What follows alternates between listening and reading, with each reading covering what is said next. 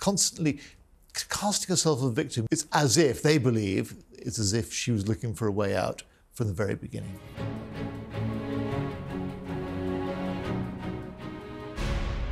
Hello, I'm Matt Wilkinson. I'm the Royal Editor of The Sun, and welcome to the latest in the series of The Sun's new royal show, Royal Exclusive. With me today is author and journalist and my old friend, it's Valentine Low. Hello, Matt. Thanks for having me on. Thanks for coming.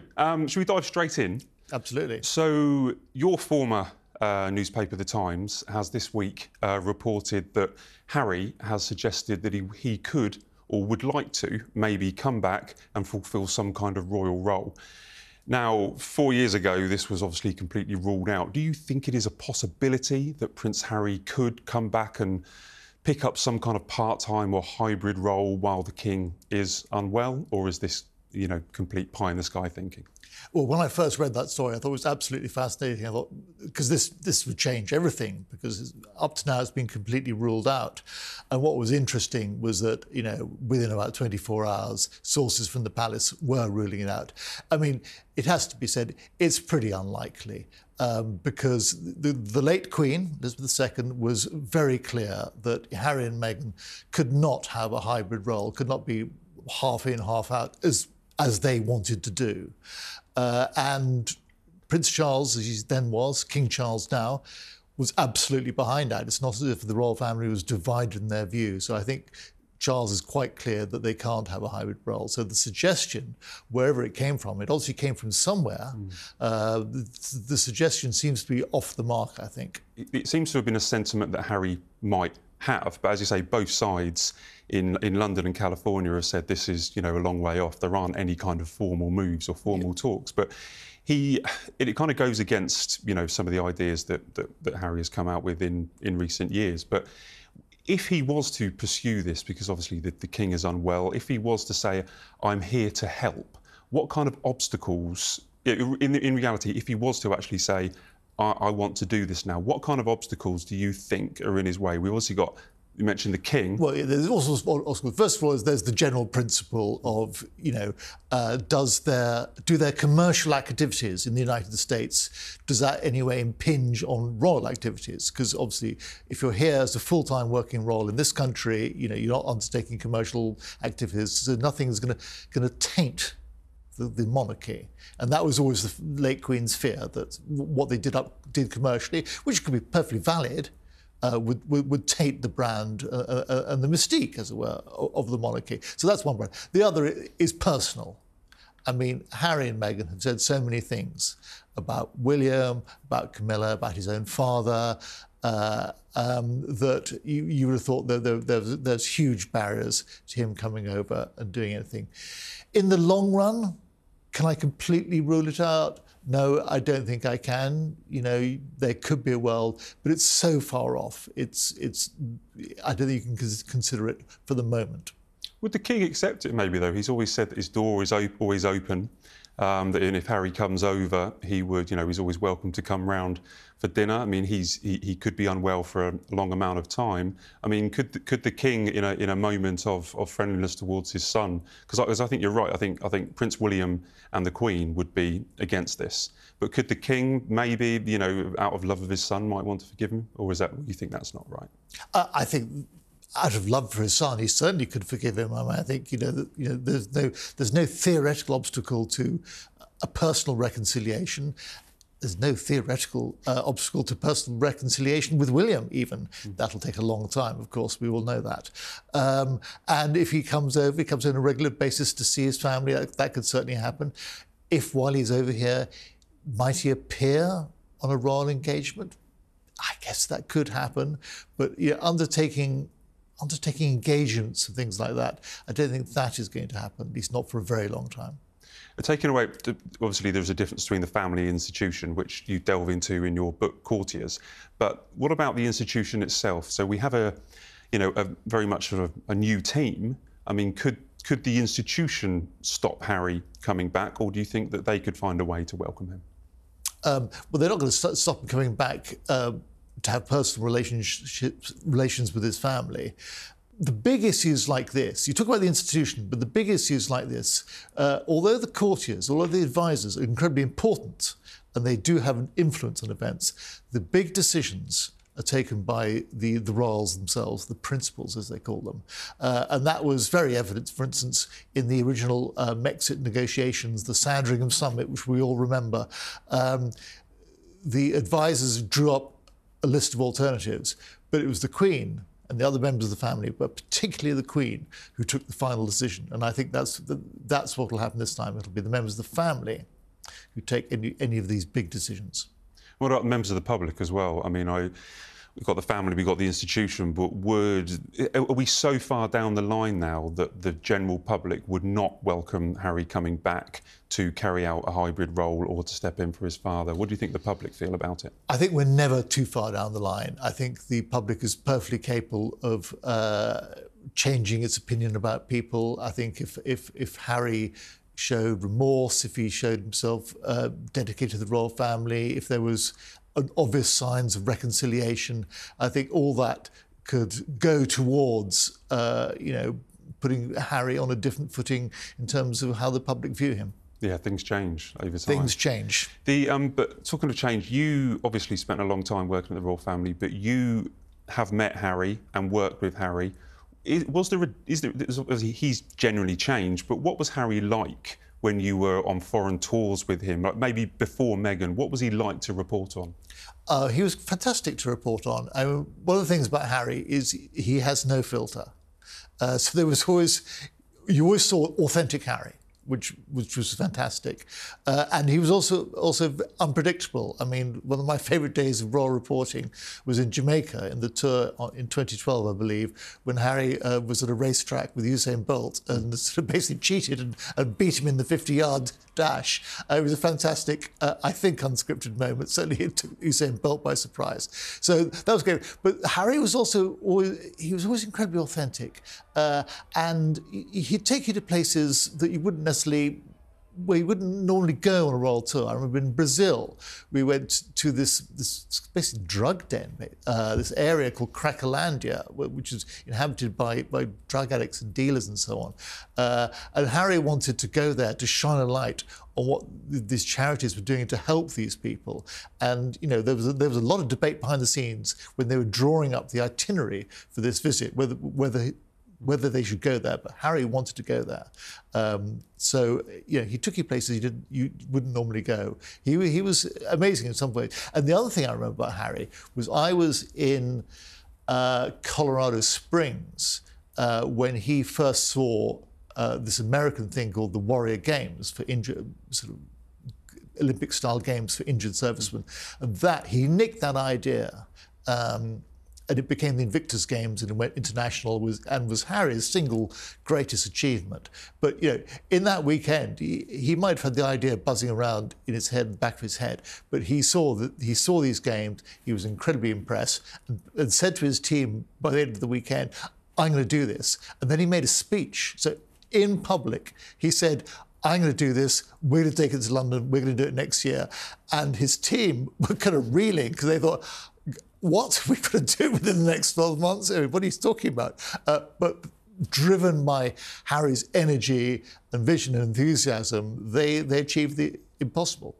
So seeing as Harry's raised this idea that he might come back, we discussed about the 2020 Sandringham Agreement where a hybrid rule, as you say, with the Queen completely ruled out.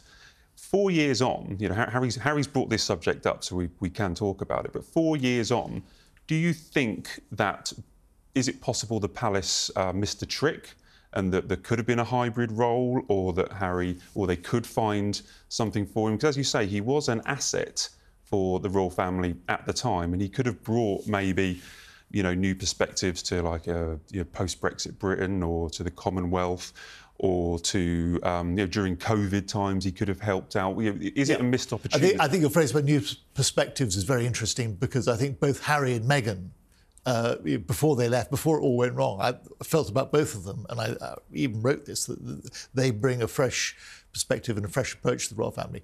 The hybrid thing, I don't think the royal family necessarily missed a trick, but it's possible they could have explored other ways of being hybrid. In other words, if they put constraints on what Harry and Meghan did in their private time, saying, well, you can, if you did this sort of business, we don't think that would impinge too badly on the royal family. So we can see a world in which you spend 9 months of the year doing that sort of thing and 3 months doing royal thing. So did they explore that? I don't know. But I think where they missed a trick, the royal family, and in particular the advisors, I think they're all pretty guilty on this, is they didn't see it coming. They didn't see Harry and Meghan's unhappiness. I mean, Harry's unhappiness had been building up for some time, even before, crucially, even before Meghan showed up. They didn't see the unhappiness. It was there, if you're in on the inside, it was there plain to see about 12 months before Brexit. The famous occasion when Harry and Meghan went to the Albert Hall and she was feeling suicidal. So the signs were there to see, and it wouldn't have changed the outcome. I think Harry and Meghan might still have left, but that's not necessarily a bad thing, because I think being born into the royal family doesn't have to be a life sentence. But if it had been spotted earlier, it could have been done so much more amicably. It's the difference between a bitter, painful divorce where the lawyers get involved and it's horrible, and an amicable divorce where you remain friends afterwards. And it could have been done so much better. All the pain and the recrimination and these ghastly salvos from across the Atlantic, all that might have been avoided if they'd spotted the signs earlier and spoken to them. What about Meghan then? So Harry has been back on his own several times without Meghan. Could there be a role back? Could there be a role for the Duchess of Sussex, or has too much happened? I know you touched very heavily in Courtiers about the bullying allegations. As I say, there are new staff now. There are long memories. Could there be a way, if Harry did, open up a little avenue there? Could you ever see Meghan coming back and wanting to do any royal duty? I think it's vanishingly unlikely. I mean, she's made it clear what she thinks of the institution. She's not coming back. Her focus is 100% on the United States and that platform and what that gives her. I just can't see it in any way whatsoever. So when she was here, when you were reporting on her before Megxit, obviously, do you think that she got stuck in, gave it enough time, showed a lot of interest in wanting to be a working royal? I think she got stuck in. And what was amazing that on the day their engagement was announced, she gave that interview, a television interview, and she was talking about wanting to take on Commonwealth roles. So basically, she'd been well briefed, and she was perfectly happy to spout her brief on air about what the future might be for her. And she did some very interesting things. I mean, the enthusiasm with which she embraced the Grenfell Community Kitchen and suggested them they make a cookbook, which was amazingly, and of course flew off the shelves all around the world. She brought a lot of energy and fresh approach to the whole royal thing. But I also know that for all the great potential she showed, that if you talk to people on the inside, they believe, rightly or wrongly, but they believe that she was constantly casting herself as a victim, saying, you don't want me, you think I'm going to fail, you think it's not, I'm not welcome really.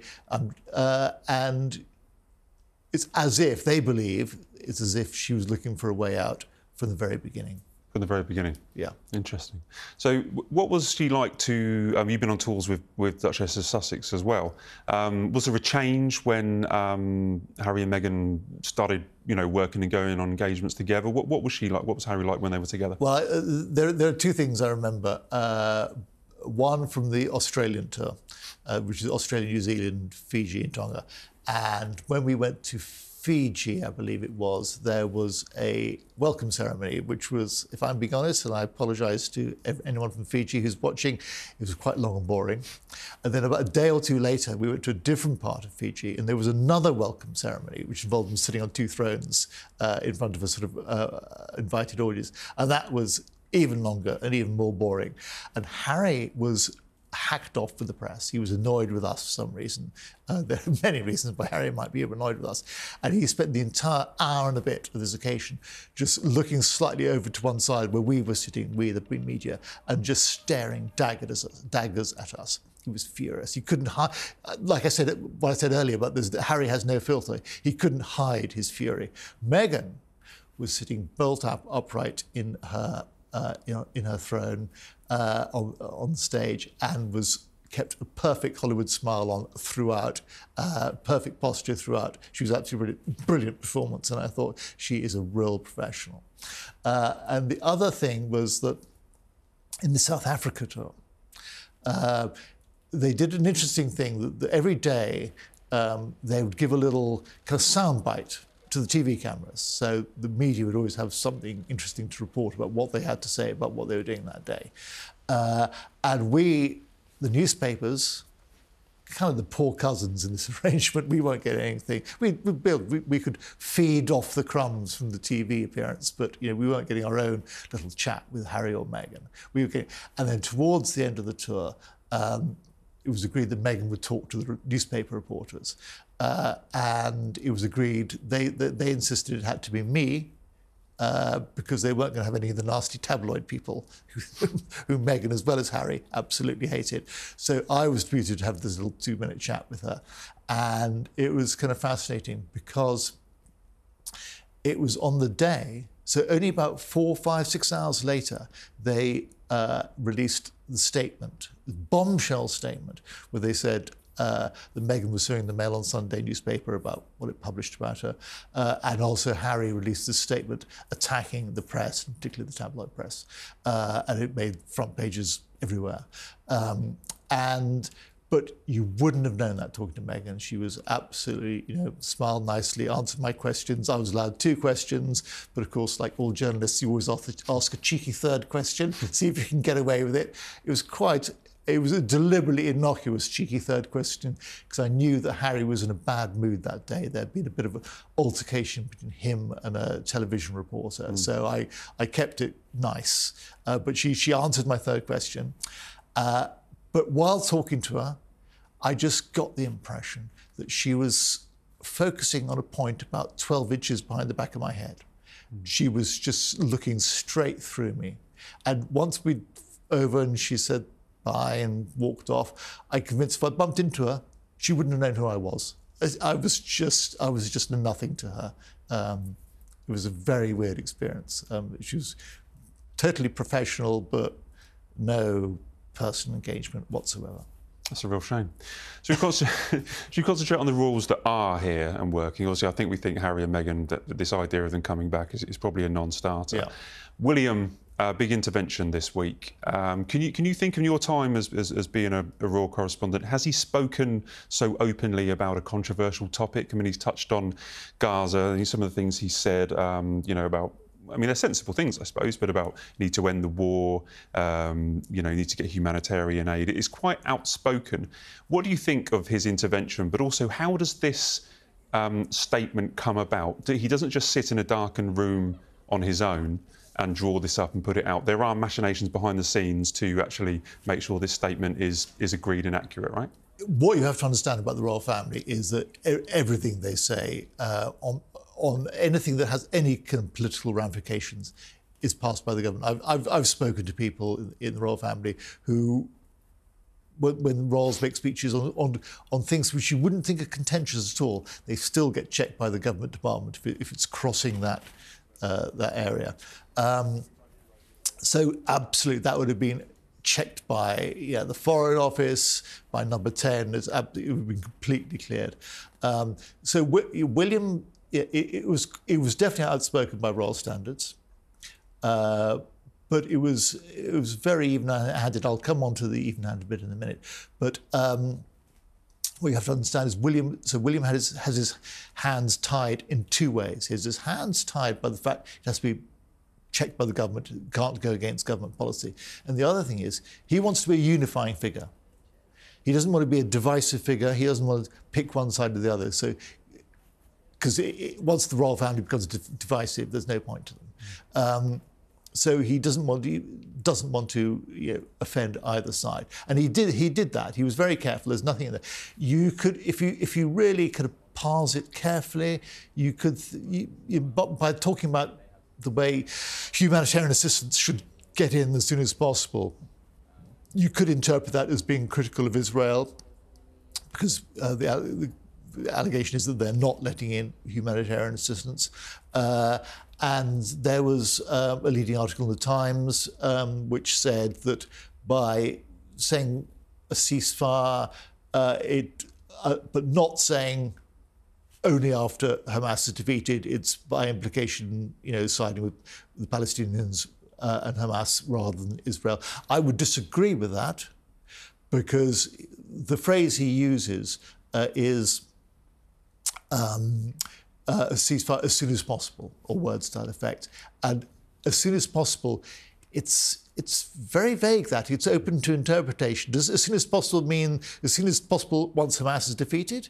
Or as soon as possible, let's just do it now? I think that was a carefully crafted phrase. So I don't think his statement offends anyone. And I don't think it gets into trouble. There was some excitable headlines when it came out about how it might cause a rift with Israel. I think that's just nonsense, utter nonsense. I mean, Israel, I think they're mildly miffed, but no more than that. And I read in another newspaper a Whitehall source saying that this would add to momentum for the search for peace. I think that is also complete nonsense. I think William cares about what's going on there. I mean, when he went to the West Bank and Israel a few years ago, he was deeply affected by that, and he said he was going to keep on paying attention to this issue, and clearly he has. But I don't think Netanyahu's listening, and I don't think anyone else is listening, really, and I think we'll all forget about it in a few weeks' time. But William wanted to show he cared.